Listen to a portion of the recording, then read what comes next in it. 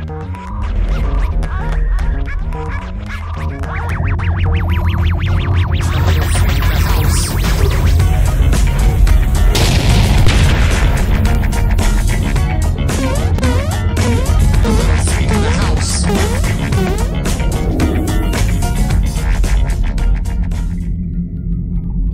morning, everyone. It's one day after the server war, server 323 versus 328. Bringing you the server war and recovery video.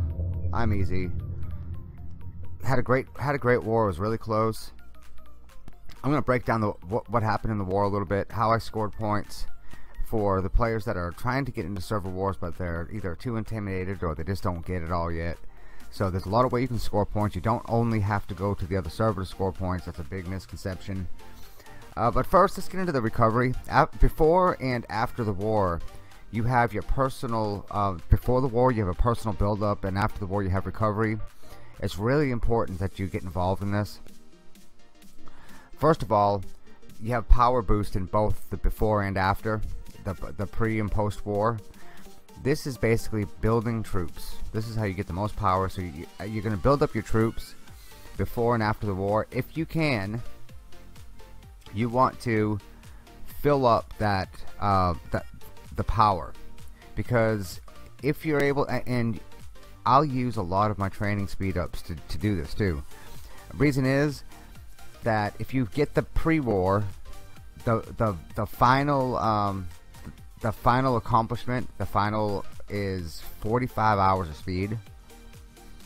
I think I'm going to scroll down right here, or yeah, the final is 45 hours of speed, and that's the final. You actually get speed throughout the whole thing. You get about 90 hours before the war starts. Then in post-war recovery, you get about the same 90 hours back again.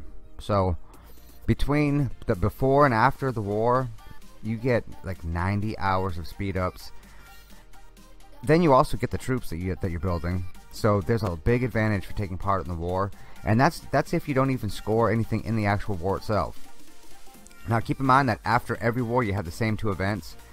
One of the events is the Whispering Rune event. The other event is the well, first let's do this Whispering Rune. I won't get ahead of myself. So the Whispering Rune event, if you've seen any of the past videos, you never want to cash in any of your rune chests until you're in the Whispering Rune event.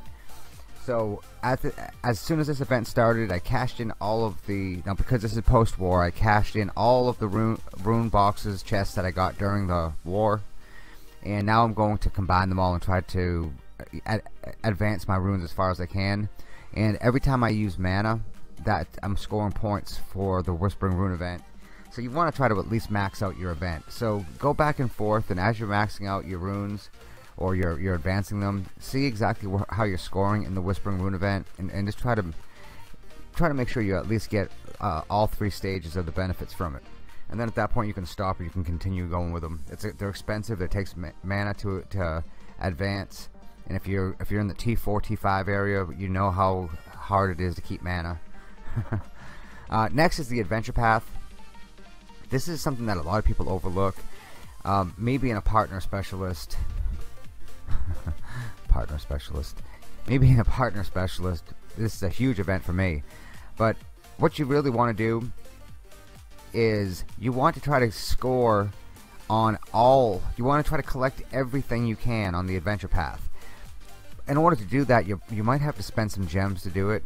Normally I'll spend, I'm one of the people that get the month card, so I get 400 gems every day.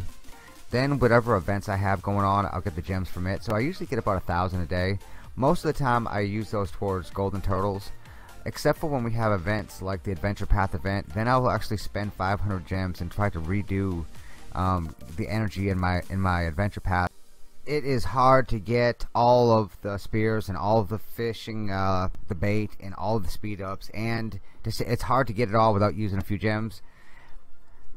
So that's what I do. Now moving on, this is how I scored points in the war. It was actually pretty simple. Vortmos said he's going to attack. We found a player that was pretty strong that we thought we could entice into attacking Vortmos. So what we did was, I'm close to him in our hive.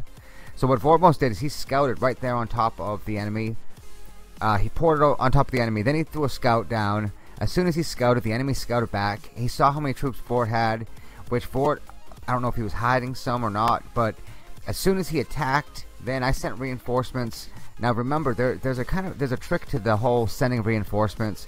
If I was to send all the reinforcements that I had the second that he poured it over there, then the enemy would have scouted him, and if he was able to see the reinforcements, I'm not even sure if he had anti-scout on, then he would be able to tell that he's heavily reinforced, and then he may not attack. So what you do is, first you figure out how far away you are from the person you're going to reinforce, then you figure out how far away the attacker is. In this case, I was 24 seconds away to send reinforcements. The attacker was 90 seconds away, so I could wait until 1 minute. After he attacked, I waited 1 minute, then I sent reinforcements over to Vort's base.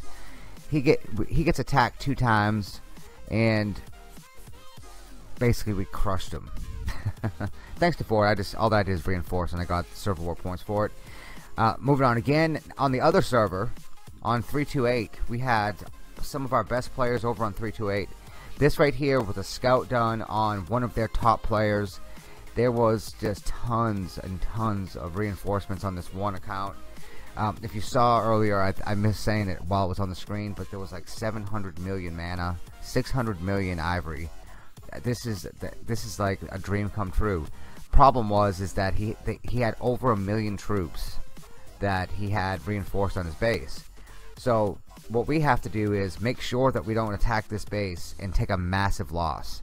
So everyone that was over there, now one thing that once you're in the other server, and if you have a group of people that go over to the other server, like in our server, our server may fight with each other, or we may attack each other. We're a peaceful server, but people still fight and attack.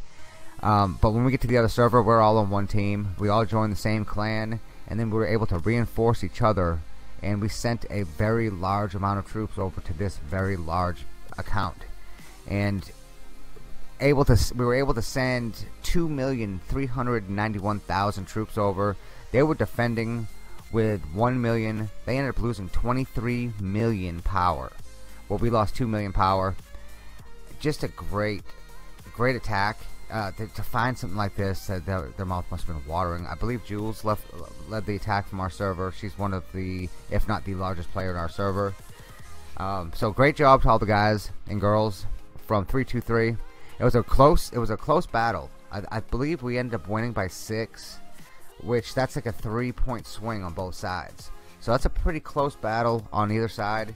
If this had gone the other way and we were to mess up and we were to lose 23 million, because you know Jules is a 200 million player, so she could lose 23 million pretty, I'm not gonna say easily, but it could happen if we attacked with 1 million and they had 2 million defenders. So really smart. They ended up losing 445,000 troops. I don't even know if I've had 445,000 at one time yet. Now there's a little bit of a trick to it as well. If you look, I believe it's coming up in a second, some of the players that were reinforcing, and I believe Jules was one of them, who she led the attack. She has a very large amount of she can be reinforced the most, or at least maxed out. There's a couple of them that are maxed out. But if you notice here, she did take some losses, about 4,000 losses on the T4s. She had T4s on all 3 troops, and those were kind of the meat shields for the T5s. And if you'll notice that all the MDMA did the same thing. He lost T4 troops. All 3 of his T4s he lost some troops, but all of the T5s were left unharmed. Saint only brought in T4s, so she lost a little bit of all 3 of the T4s, bringing in 90,000 apiece. Pretty big. Pebbles did the same thing. All of her T5s were all safe because she had T4s underneath them. So if you notice the trend here, Splash brings in 367,000 T5s. I don't know why the defender didn't shield up. I didn't see the details. Maybe he had troops out and he couldn't shield up. I don't know how you could take such a hit. But if you notice a trend of what's going on with the meat shield, that's when you put in T3 to protect your T4, put in T4 to protect the T5. You put in a fairly large number of troops from a lesser T, and that will protect the older. the larger. So the T4s will protect the T5s a little bit. I'm not sure. I'm going to have much more details on all of this. I don't have time for it in this video, and there's a lot to it in my opinion. So I want to get into the T4 meat shield for T5 a little more, but not this video. And if you see here on the screen, this is how you recover from such a bad attack. Many liquor bottles. Not advocating drinking, but unless you're attacked, you lose 23 million. So overall, great war for us.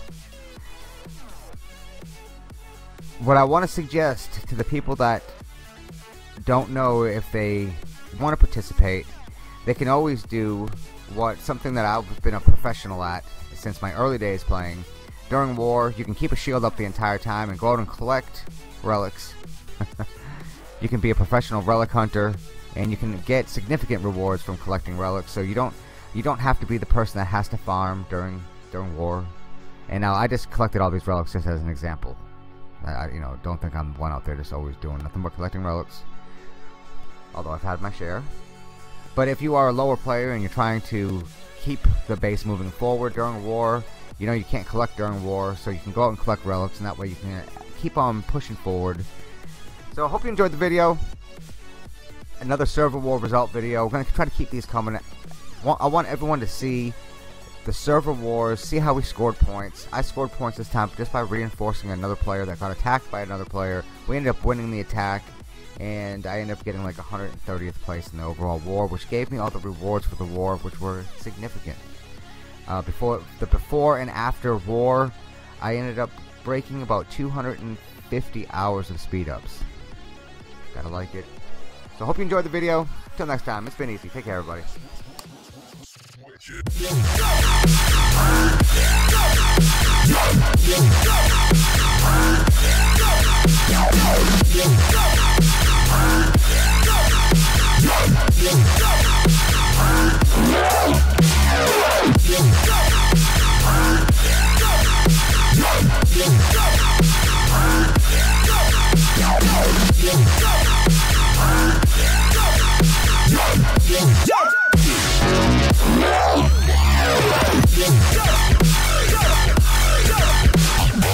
Yeah.